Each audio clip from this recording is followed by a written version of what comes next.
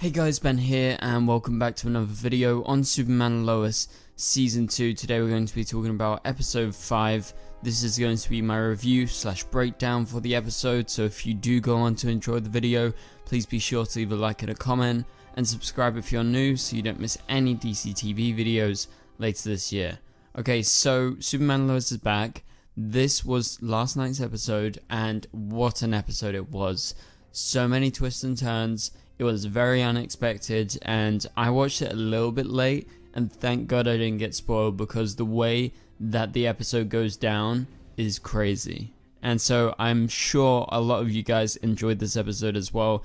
I think it's one of the better episodes of the whole season. I think pretty much every single storyline is working at their best, and obviously it's quite dramatic because, you know, there's all these twists. So in the Lana and Kyle storyline there is that big twist, and then Jonathan and Jordan have that big moment in the episode. Obviously we're going to discuss all of this later in the video, so stick around for it. But also with Bizarro, I think that is the biggest reveal. So without further ado, let's go ahead and go through this episode chronologically, starting with where we start. So we start with a flashback. It's shot a bit differently. There is a soft filter on the lens, and you can instantly tell something strange is going on. And as soon as you see the pendant that Bizarro has, you know something is off. Like, why does this girl have the same thing that Bizarro has? And we've been wondering what this pendant actually symbolizes and means this whole time. And so with this flashback, it's confirmed that is Ali Elston when she was younger, and she inherited a necklace very similar to Bizarro's, well, like an identical duplicate, but in our world, and she's given the option by her guardian to discard it. However, she agrees to inherit it and inherit everything that her parents left behind, and so this leads her down the path to where we find her today.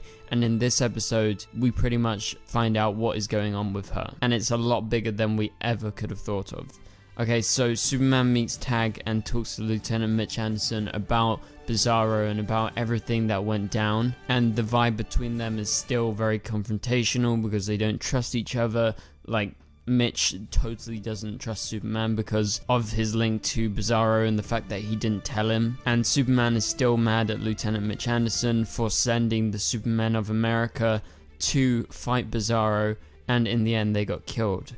And so there's actually quite a lot of death that's been happening recently at the hands of Bizarro, and we get one totally messed up death later with Bizarro after he spied on Dr. Wagner. And then if we skip forward a tiny bit, we get to see Lois, who tries to see Dr. Wagner, but she's been killed, and she's like messed up, like bent backwards. I think that is 100% the most brutal death that I've ever seen in the Arrowverse. Like, she was messed up beyond anything else, and that's just crazy. Like, I can't believe they did it, but I think the only reason they could do it is because of the HBO Max links with Superman and Lois, and the fact that, you know, it isn't 100% just CW, because that does not happen on the CW, and that's a fact. She was completely out of place, and as Lois turned up, she actually stumbled upon Bizarro, who was looking through the Doctor's stuff.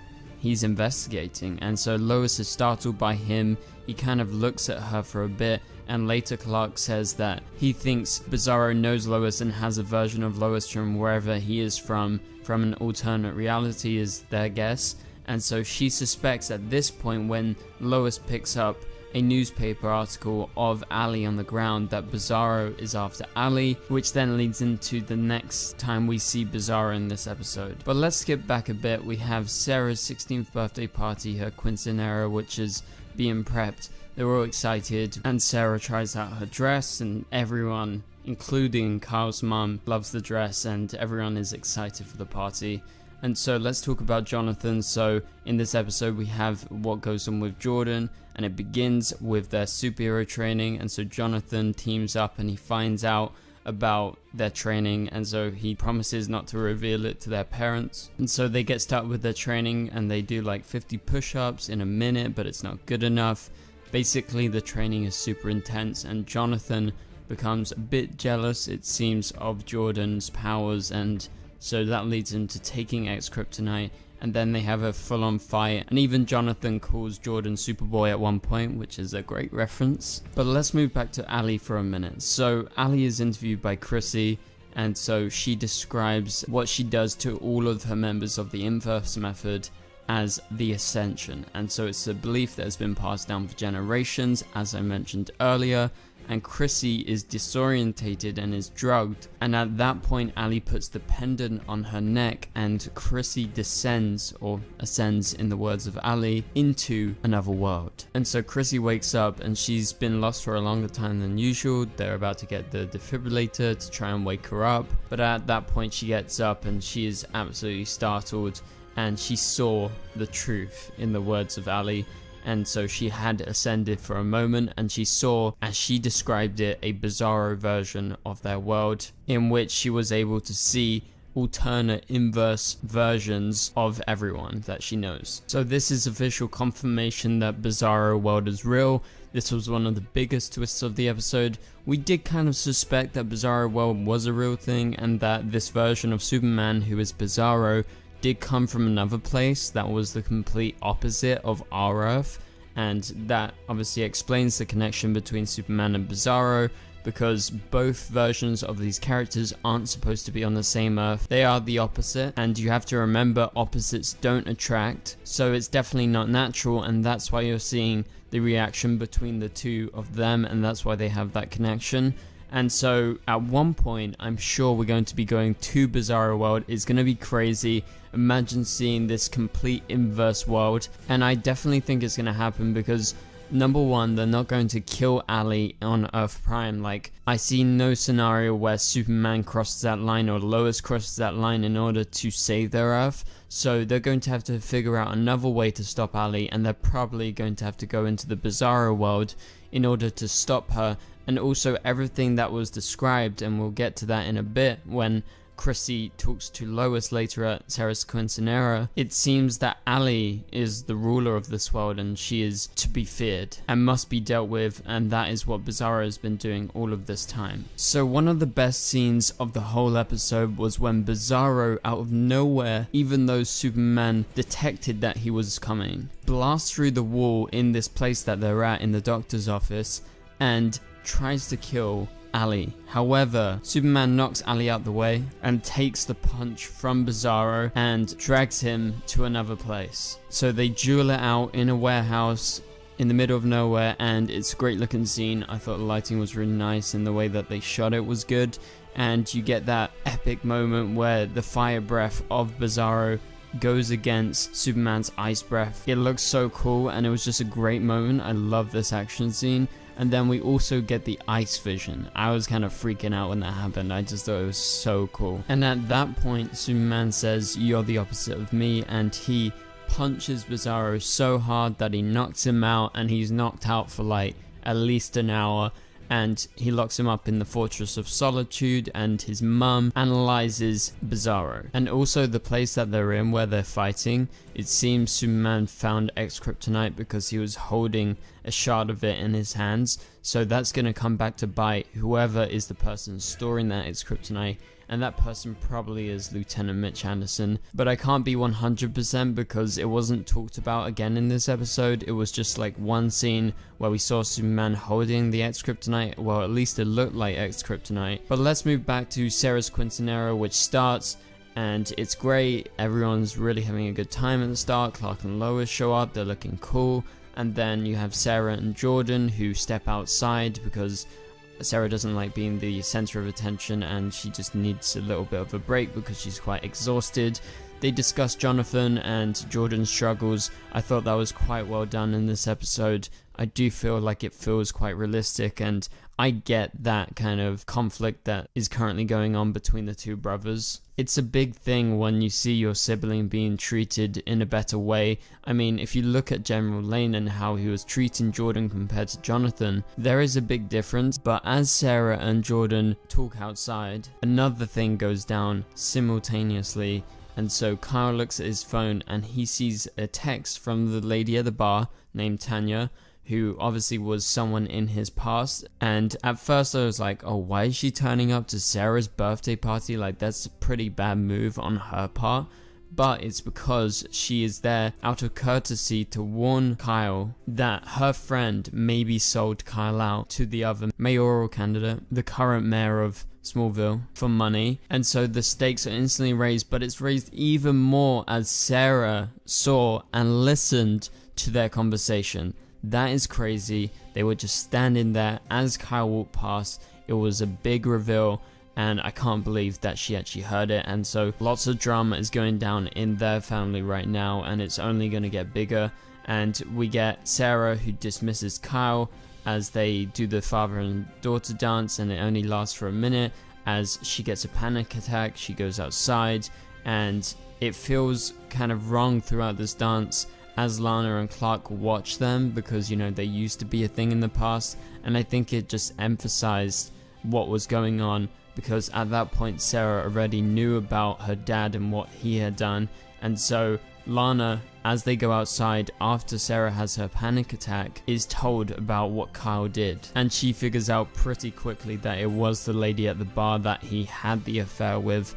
And I thought she handled it really well, and I like that they went down this path, because it's true, like, this doesn't matter right now when it's Sarah's big day, and it's always supposed to be, and like nothing should stop it.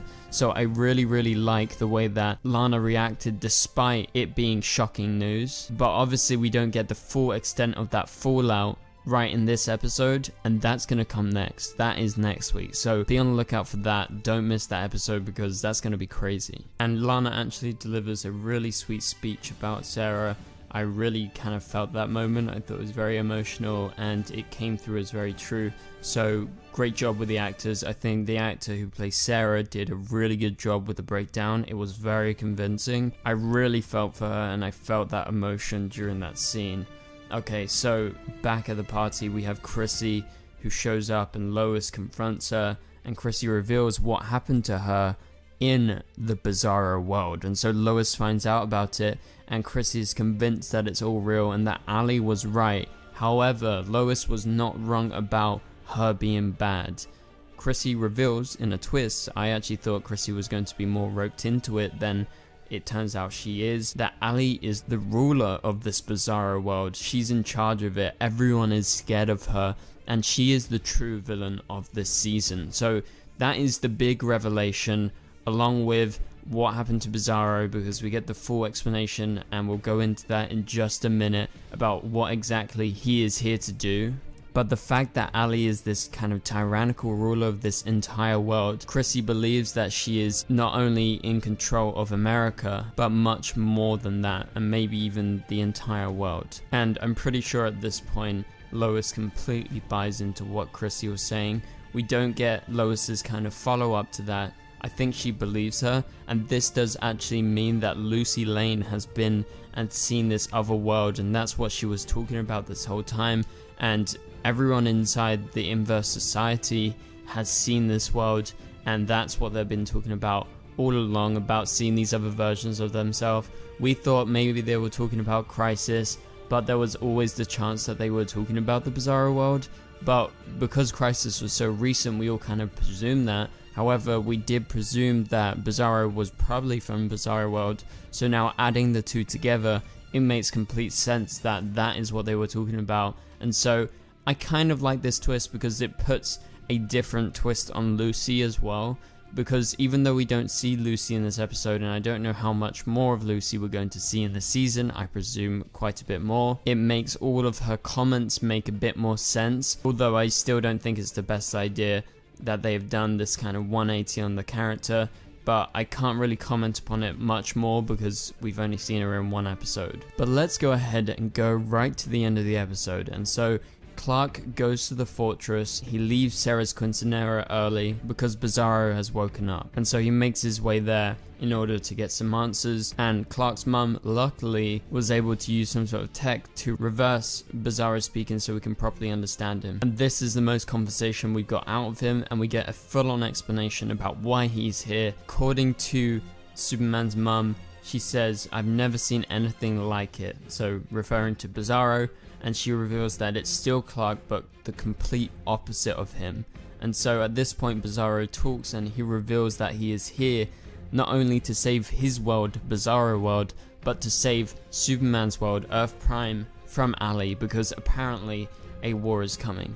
Now this story does seem familiar because it's a similar setup to what happened last season with John Henry Irons coming here to prevent a war from happening. However, it's different because this war is actually on another Earth, and Ali is still the tyrannical ruler of that Earth, and she is directly linked to that other version, whereas Superman last season wasn't linked to the evil version of Superman that John Henry Irons feared. So there is some distinctions, but I like the way that they're going with this. And so it's revealed that Bizarro is just a soldier, that's how he refers to himself as, and he says there is a war coming and they must kill Ali Alston in order to save everything that they love, because apparently she will destroy everyone. And we've seen that with Lucy Lane. She is completely different, and it could be much worse for Superman and his family. And so Bizarro wants Superman and him to kill Ali Alston. So what is Superman going to do? Is he going to go ahead with it? Well, definitely not. He's not going to kill Ali, and he's not going to let Bizarro kill Ali. So I do think my theory that I mentioned earlier about going to Bizarro World and stopping her there and taking the pendant away and basically removing her powers is probably the only way to stop her. Similar to Tauro trying to take away his powers in order so he can't control people and take over this world. And so with Ali, it's pretty clear that while she's taken over the Bizarro world, she's now trying to take over Earth Prime, and she's doing it slowly but surely, and she has her cult of followers who will follow her because she gives them insights about this alternate reality that scares them, so she holds them in their grasp basically, and that's what a cult is at the end of the day. So what do you guys think about that? That is crazy. I really can't wait to see how this progresses. This kind of gives Bizarro like a little bit of a twist.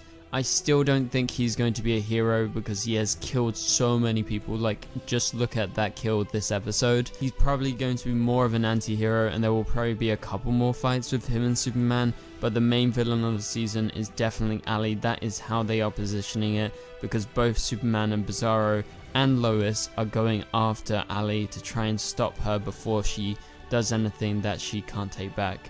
And so the last thing in the episode is that Jonathan exhibits powers for the first time, and a big thing, he doesn't mention the X-Kryptonite, and so Jordan gets excited. He's like, this is amazing, let's tell mum and dad. They're gonna find out at one point, but Jonathan convinces him not to say anything about his burst of heat vision because, as we know, it's X-Kryptonite. That's why he has powers. It's not a genetic thing, it seems, but like we've theorized, it definitely could spark off his powers, and that could be a route that they take down the road by using X-Kryptonite being injected to his veins and his system as an excuse. So we're definitely leading down a road where we're going to have multiple versions of Superboy. Obviously we saw the leaks the other day with Jonathan. I made a video on that if you guys want to check it out. It's on the channel right now, so just go on my channel page and you can find it. But there is also the possibility that we're going to get two versions of Superboy, with Jonathan maybe getting powers and then Superboy also getting his powers. And in terms of the Bizarro world, I do think we will actually see it, because if you look at the leaks the other day with Jonathan and Bizarro version of Superman, I'm pretty sure that's in their world. So I think we're going to get some flashbacks to that version of Superman, who obviously is now a killer, but he has good intentions and he claims that he is a soldier. So what do you guys think about all of this? Let me know down in the comments below. And if you did enjoy the video, please be sure to leave a like and a comment, subscribe and turn on notifications if you're new so you don't miss any videos. Doing all of that really helps the channel out. I would really appreciate it. Also, you can join by clicking the join button and become a member of the channel today to support the videos and the channel. Also remember, live stream this Thursday. Come along, join and support. But for now, you can click on the top right corner of the screen to watch my latest video, and I'll catch you guys later. Goodbye.